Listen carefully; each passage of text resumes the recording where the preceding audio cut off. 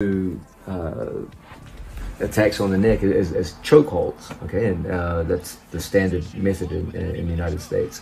And people often ask, well, why do you call them strangleholds? Like, you must understand there's a difference between choking, which is an attack on the airway to the lungs, versus strangling, which is an attack on the blood supply to the brain.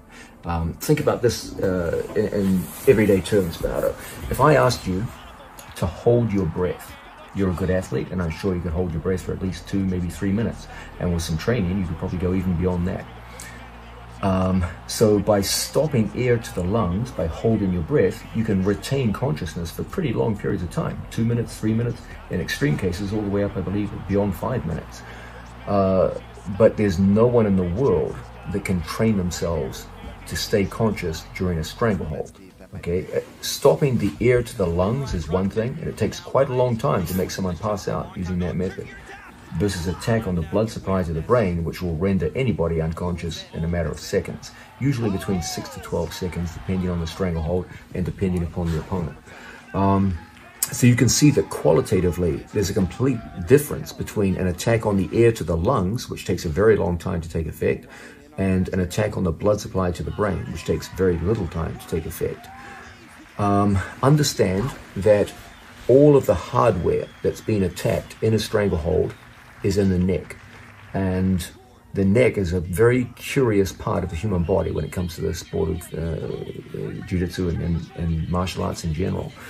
The average male human neck is somewhere between 14 to 19 inches, depending upon their level of athleticism and size, etc., etc. So a world champion black belt like Bernardo might have an 18 or 19 inch neck, and someone who doesn't train at all and physically diminutive might be around 14 inches.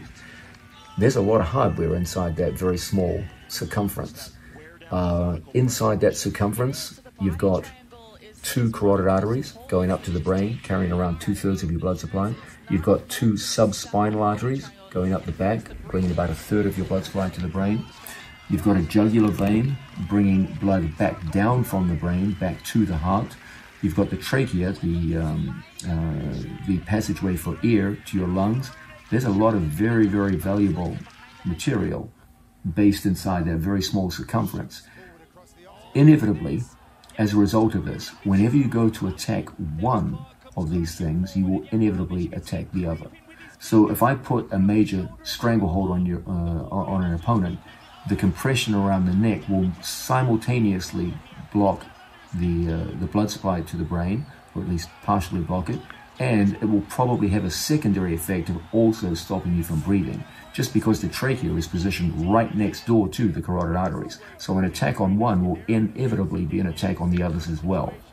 But please understand, when you close off both the air passage to the lungs and the blood supply to the blood supply to the brain will kick in and have an effect long before the air supply to the lungs.